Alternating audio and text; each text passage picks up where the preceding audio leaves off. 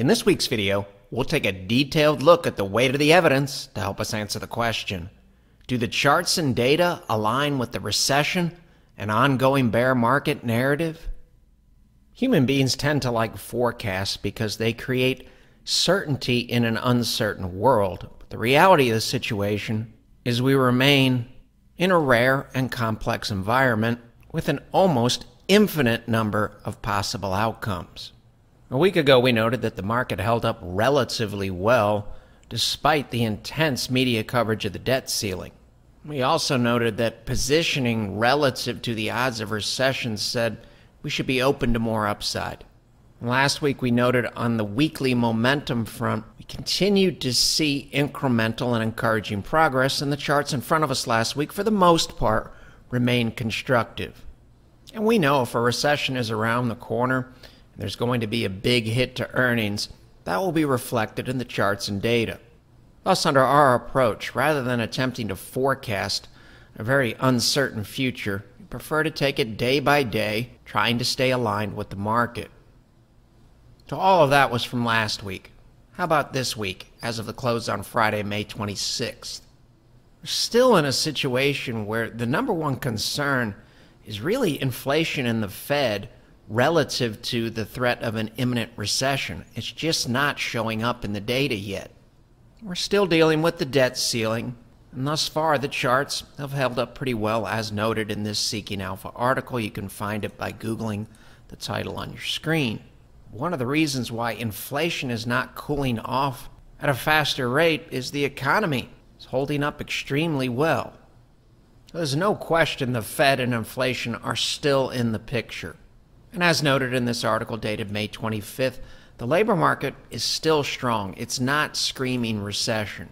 And relative to their COVID peak here and the peak from 2022 here, for the most part, even in the face of the banking issues, credit spreads have remained relatively tame. There's a long list of economic data released on Friday, including new inflation data, and not surprisingly, when the economic data and the inflation data came in on the stronger side, expectations relative to a Fed hike in June, they've increased, which is something we're going to have to continue to keep an eye on. The big news this week came from NVIDIA relative to AI. The projected sales of $11 billion this quarter, that would represent a 64% jump from last year. So in this context here, what's the weight of the evidence message from the markets this week? We've talked about these concepts many times. If market participants were concerned about an imminent recession and a major hit to earnings, they would expect the Fed to be getting closer to cutting rates. And under that scenario, market participants would expect tech earnings to take a hit, because typically earnings take a big hit when we go into a recession. And if those negative scenarios were true, we would expect the XLK-IEF ratio to be falling, not rising.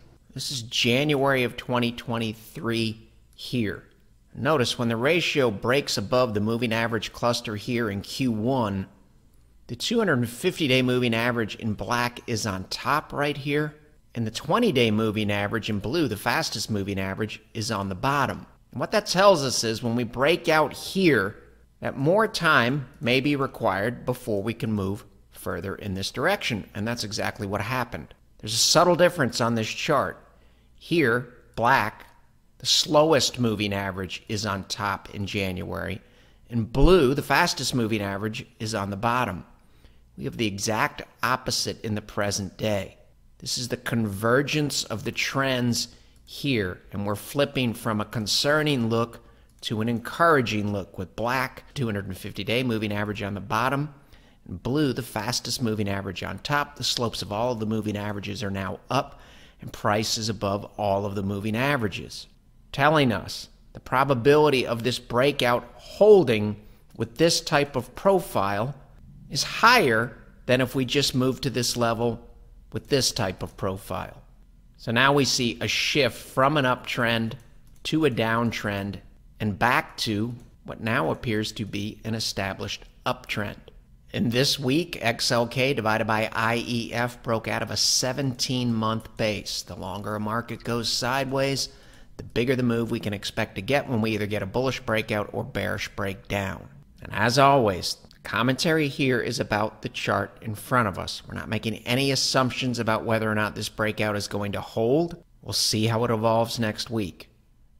Very similar situation here. Black, the 250-day, or the slowest moving average in the moving average cluster, is on top in January of this year. Contrast that with where we are today. The 250-day is on the bottom, and it's trying to turn back up, and here it was sloping down. So there's a subtle but very significant change in the trend profile of SCHB divided by IEI between January and May, telling us to keep an open mind about the ratio moving in this direction. Exact same concepts here with the very broad S&P 1500 index relative to 1 to 3 year treasuries. If a recession was right around the corner, a devastating recession if we think in extremes, and a massive hit to corporate earnings, and the Fed was about to lower rates in response to all of that negative news, we would prefer to own 1 to 3 year treasuries under that scenario because corporate earnings are about to take a big hit. That's not what we have here. We have another subtle shift. Black on top here in Q1. Now black is on the bottom. Still has some work to do. It's just a very constructive look from a probability perspective. Very similar situation with the more narrow S&P 500. Black on top, the slope is down in January. Black on the bottom, the slope is turning up in May. If we just glance at this chart, it looks like a long-term range, but there are some subtle shifts that have been taking place. This is diversified bonds, AGG, riskier bonds, relative to more conservative 7 to 10 year treasuries.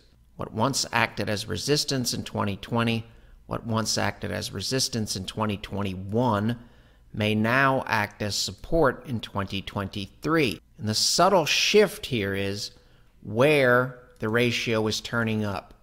This is the first time that the ratio has tried to turn up above this level and above this level. It's a subtle shift. This is more of an indecisive look in here.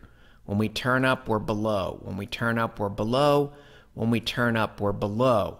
Not the case this time. Trying to turn up in a logical area relative to this trend line, and we're doing it above this level and above this level. Nothing earth-shattering. It's subtle, but it leans bullish. We've covered this concept several times in recent weeks and months.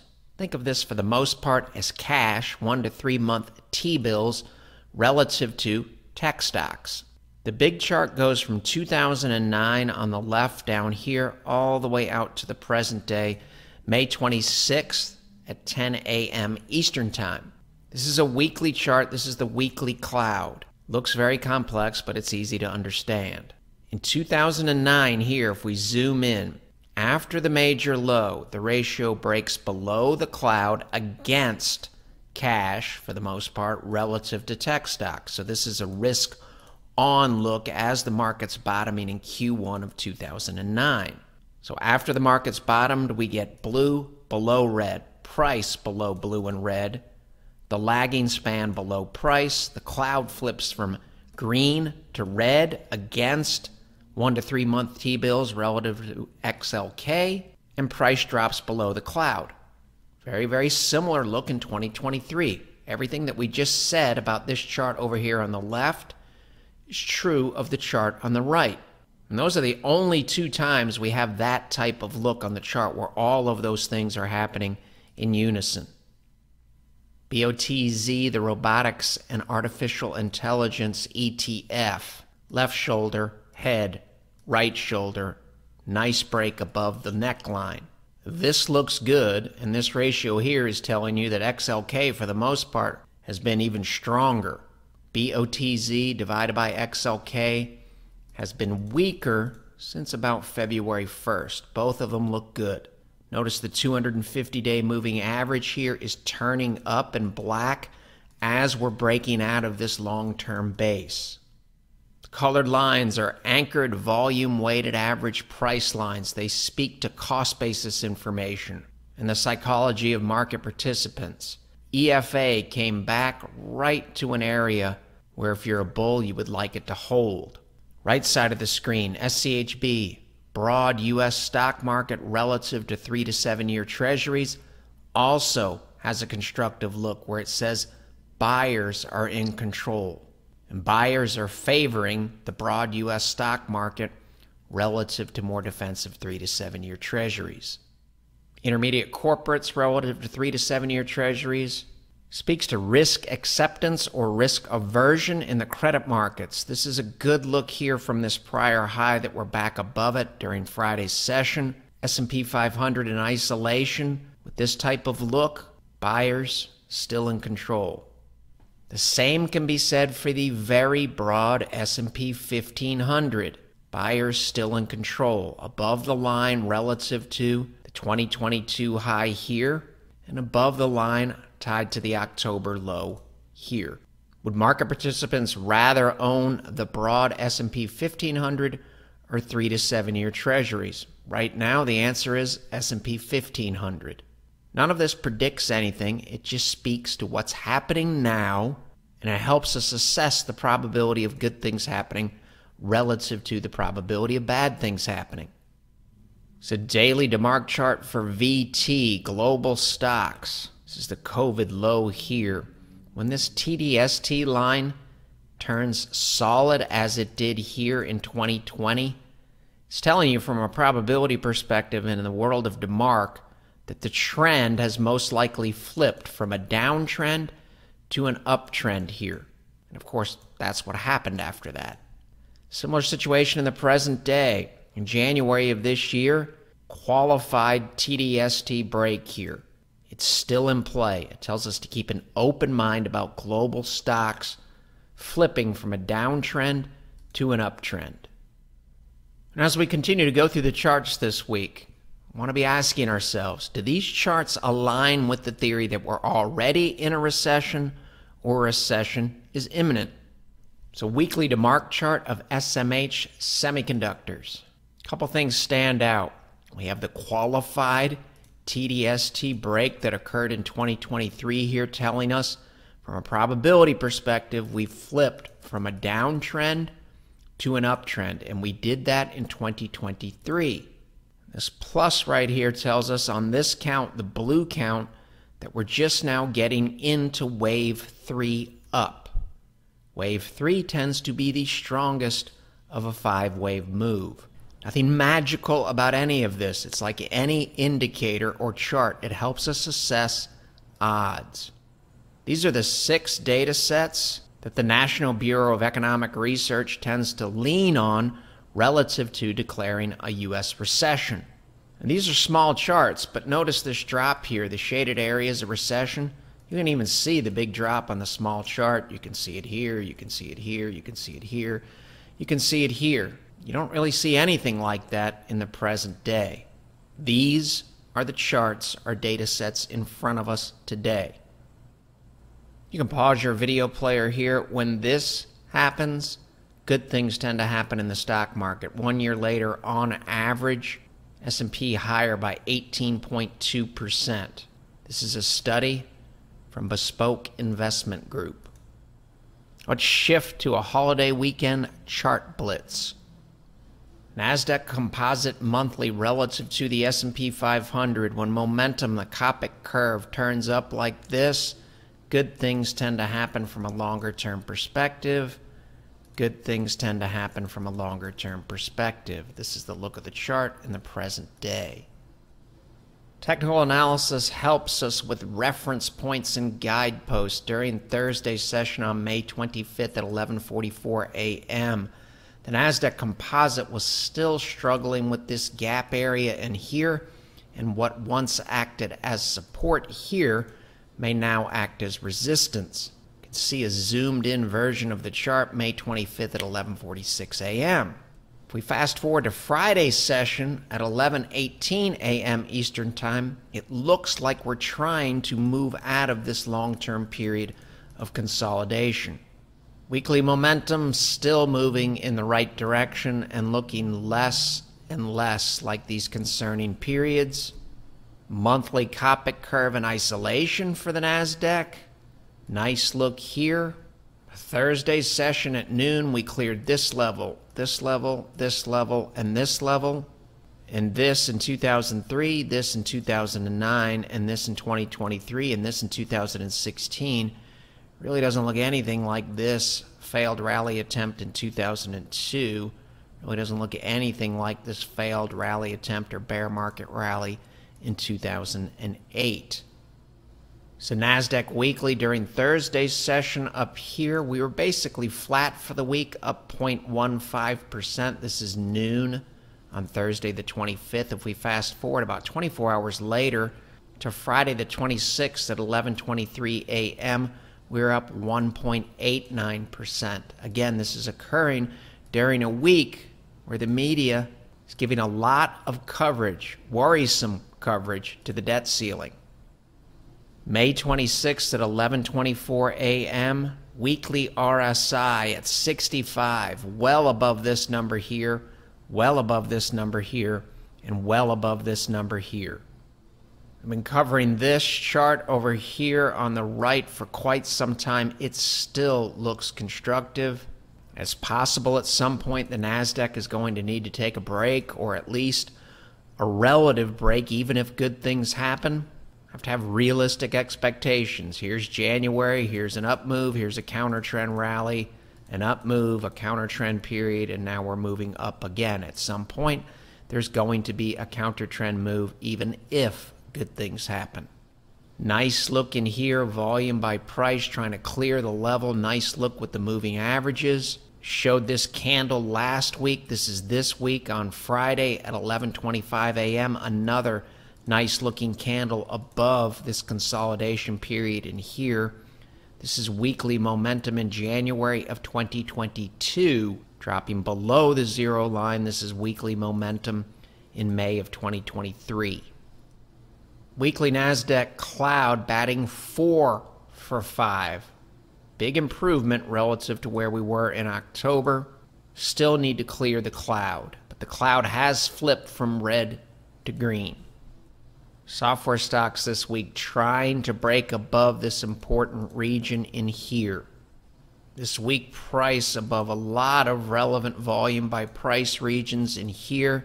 And unlike the NASDAQ composite index, the NASDAQ 100, 5 for 5 during Thursday's session relative to the weekly cloud. This look in here looks significantly different from the look in here in 2022. Broader market breadth is still a concern. That's an undisputable fact. However, that doesn't mean that the NASDAQ 100 and the S&P 100 and the NASDAQ can't continue to push higher. If that's not the case, then all of the charts that we're covering in this week's video will start to shift, and they'll start to shift in an observable manner. That may happen very, very soon. It just hasn't happened yet.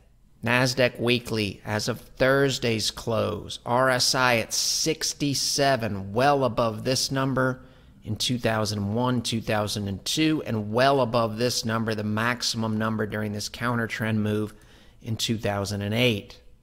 In January of this year, orange, the slowest moving average, is still on top. In May, it's on the bottom. One of the next reference points that we can think about for next week is here. This high here is 42.18 on the S&P 500. Closed below that level on Friday. This is during the session at 11:29 a.m. This chart of XLK is on our Twitter feed. Before the NVIDIA news, we had what looked like a failed breakout attempt here relative to this gap. And then after the NVIDIA news on Thursday, we gapped above it. Typically, that's a good look. It's an indecisive look that was resolved in a bullish manner. Also noteworthy, the 50-day moving average in blue above an upward sloping 200-day. We have a long-term base here, and we're trying to break out of that long-term base. If we zoom in on this XLK chart, we're above this area here, and this is early April of 2022. If the S&P 500 cleared a level that XLK has already cleared, That's above 4,500 hypothetically. Not a prediction, but often the leaders lead and the laggards follow. 2008 monthly PPO drops below the zero line. 2023 monthly PPO is trying to turn back up above the zero line. Clients and regular viewers know we've been watching these weekly RSI numbers on the S&P 500 for a long time. During a failed counter-trend rally in 2002, the highest weekly RSI could get was roughly 55 here. Similar situation during a failed counter-trend move in 2008 within the context of a bear market, 54 and change. Weekly RSI in 2022 and early 2023 was stalled in the same general area until this week. This is Thursday here on your screen. This is May 25th. We are at 55.9. We finished the week up here at 59.28.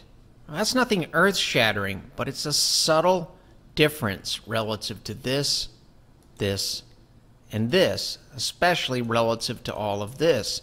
And it tells us that market participants are perceiving things in a little bit different light today than they were in 2022 and early 2023. So the longer we remain above this line here, the more relevant it becomes. We're also able to close this week above the pivot at 4050 and above the top of the cloud here at 4154.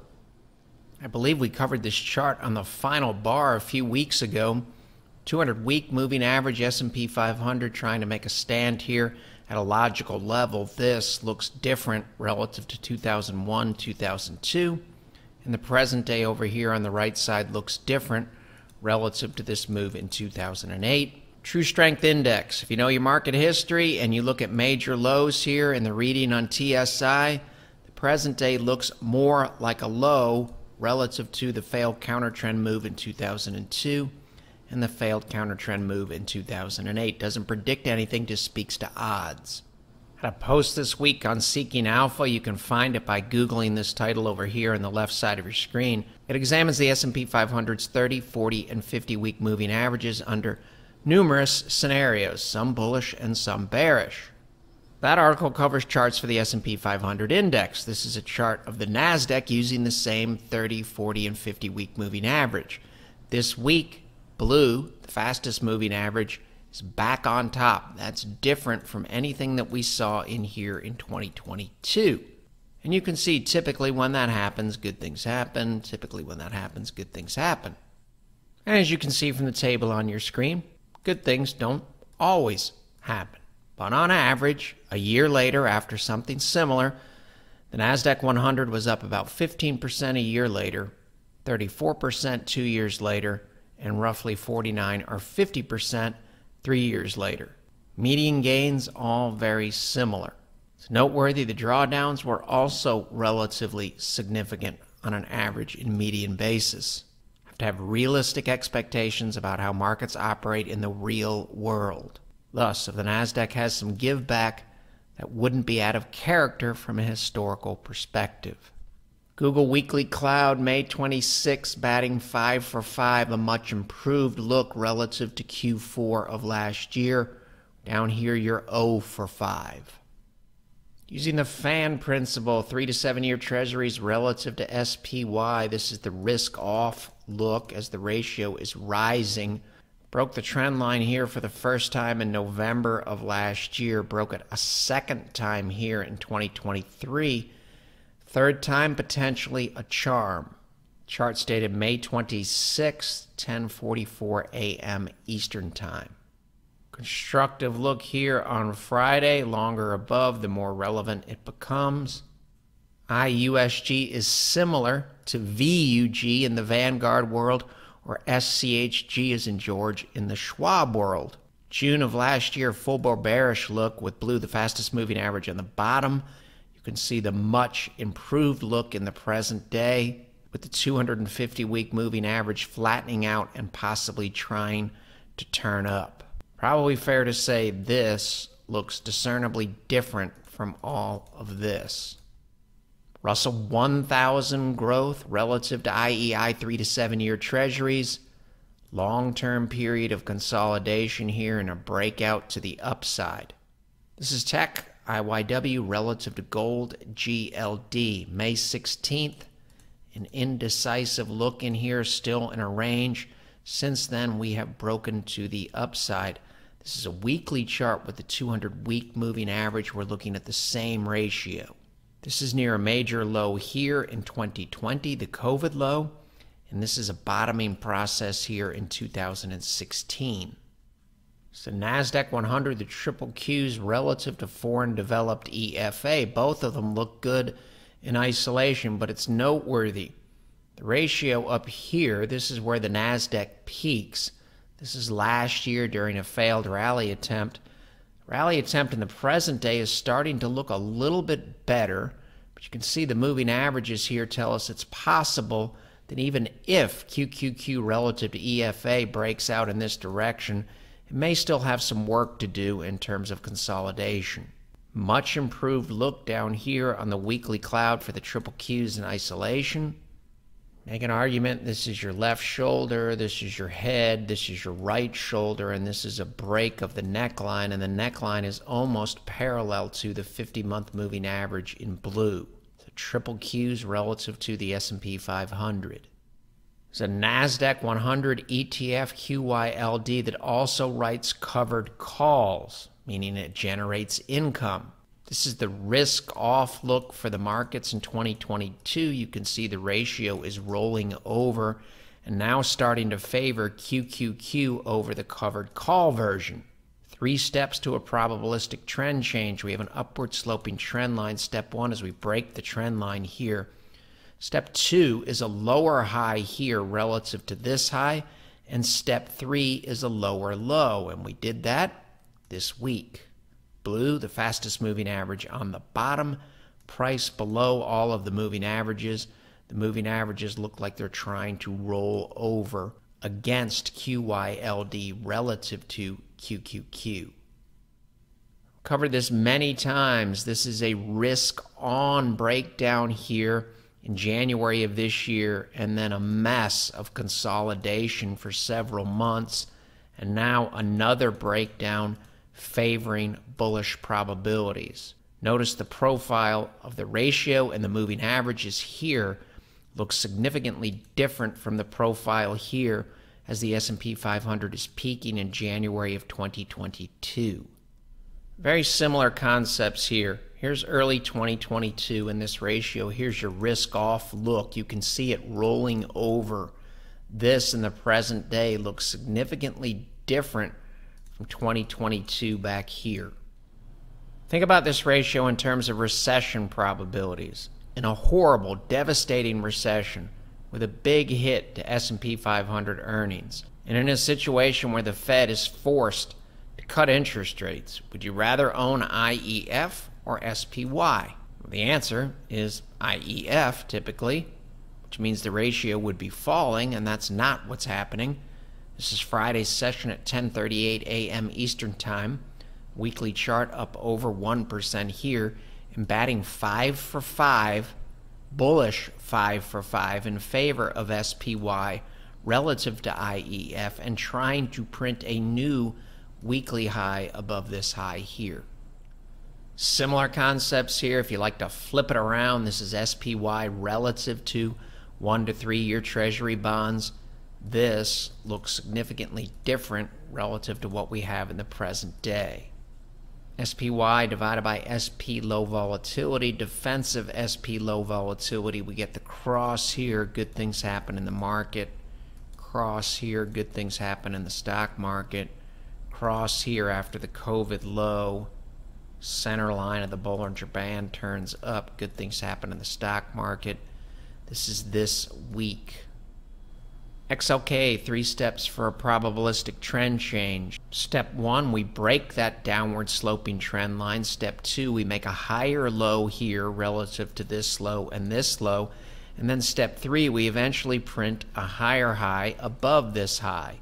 And then after that, we come back and we retest that breakout. So let's call this step 3.1. And then eventually we make another high here in May.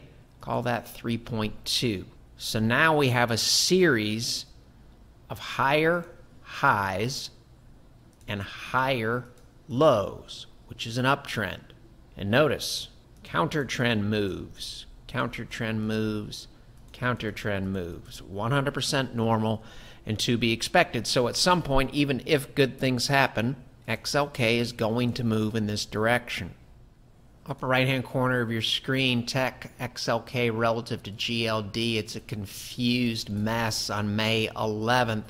It's not what we have anymore. We have a clear break in favor of XLK relative to defensive gold.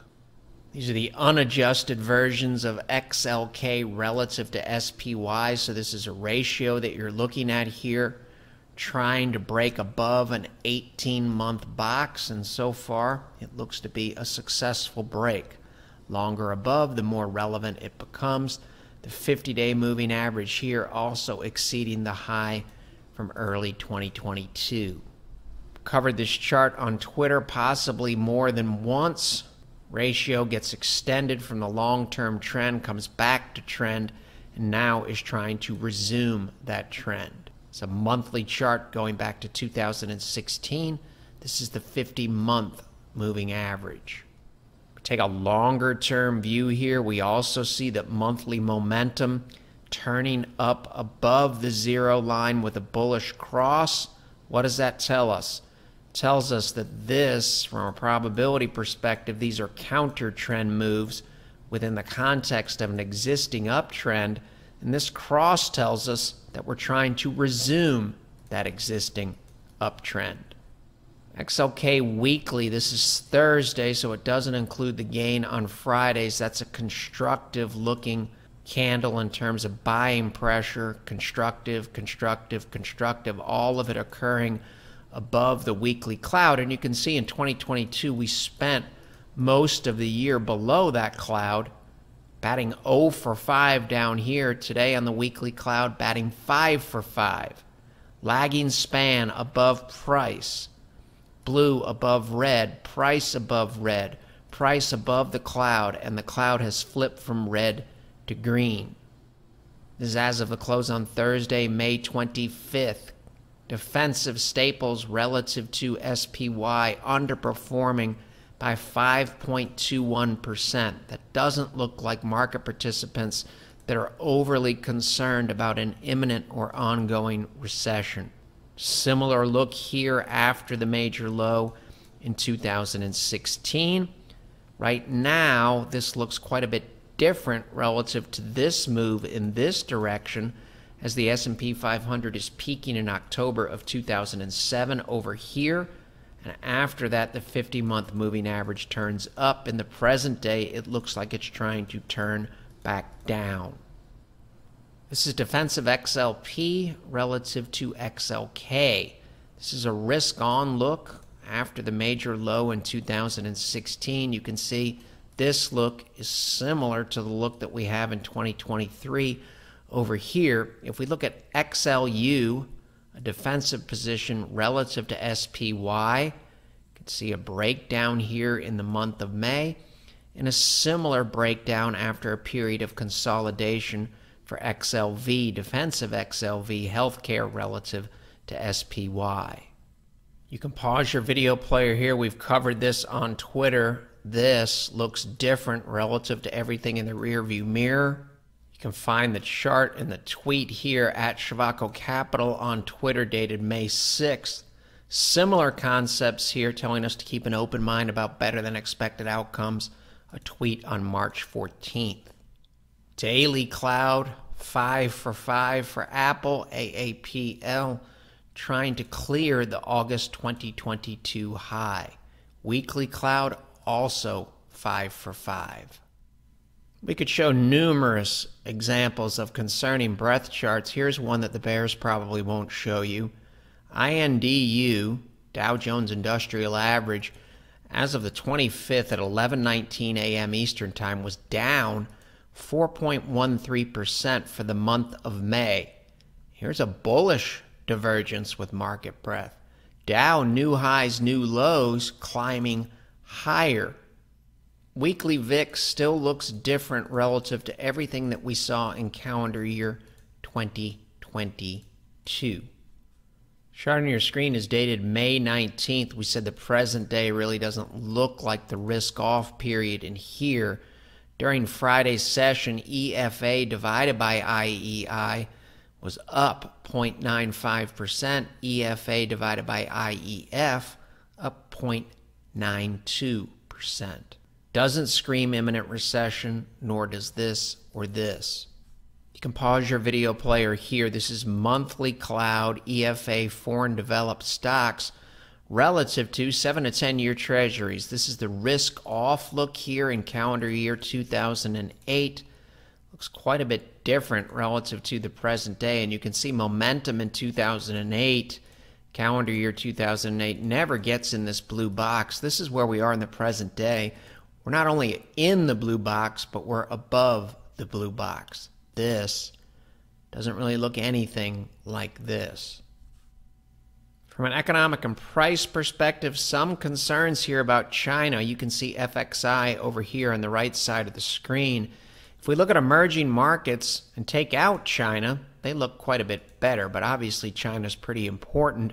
That would be the bad news. The good news would be it's possible that they will respond by adding liquidity to the global liquidity system. That's to be determined.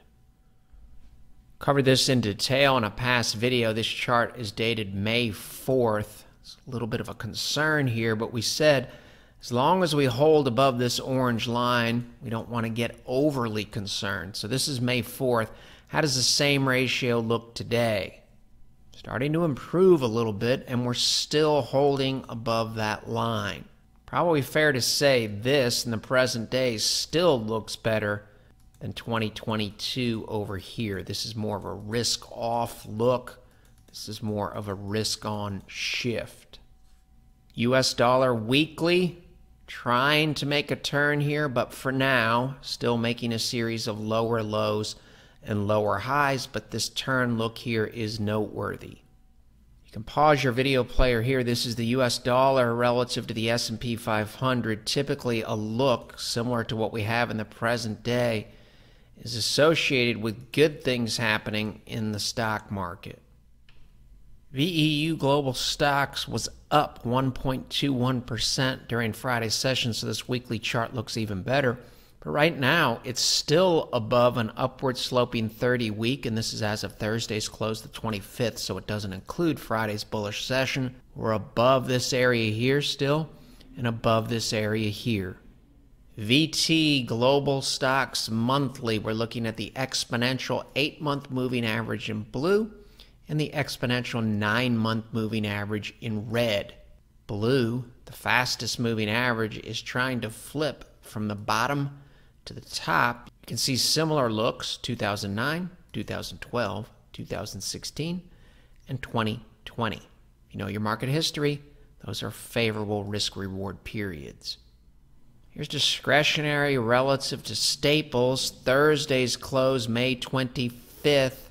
Looks even better during Friday's session at 1:50 p.m. Eastern Time. Roughly 2 p.m. here, XLV, SPY, XLU, SPY, down 1.42%, down 1.76%. This look favors bullish outcomes. This look favors bullish outcomes. We're still in a complex market with a lot of moving parts. Thus, it's important that we take it day by day and try to avoid making decisions based on psychological fear or the fear of something that might happen rather than something that is happening. We don't have a resolution of the debt ceiling yet. The odds favor a resolution in the longer term. Absolutely, positively could still see some volatility related to this topic next week. Not making any assumptions there either. Economic data thus far holding up well. Still have to keep an eye on inflation and the Fed. And as we've just shown with numerous examples, the charts continue to have a risk-on bias. So our objective is to stay aligned with the weight of the evidence understanding that if the charts and the data shift, we have to be willing to adjust. As always, the commentary in this week's video is based on the charts in front of us. We're not making any assumptions about what might happen tomorrow. We'll continue to take it day by day and think about scenarios and probabilities rather than trying to forecast a specific outcome, which brings our ego into the equation. So as we walk forward, we'll continue to ask and answer. Does this data set, does this chart align with or contradict our base case? And we all know the only way that we can do that effectively is if we head into next week and every week with that flexible, unbiased, and open mind. The material in this video has no regard to the specific investment objectives, financial situation, or particular needs of any viewer. This video is presented solely for informational purposes and is not to be construed as a solicitation or an offer to buy or sell any securities or any related financial instruments, nor should any of its content be taken as investment advice. Any opinions expressed in this video are subject to change without notice, and Shivako Capital Management, LLC, or CCM, is not under any obligation to update or keep current the information contained herein. CCM and its respective officers and associates or clients may have an interest in the securities or derivatives of any entities referred to in this material. CCM accepts no liability whatsoever for any loss or damage of any kind arising out of the use of all or any part of this material. We recommend that you consult with a licensed and qualified professional before making any investment decision.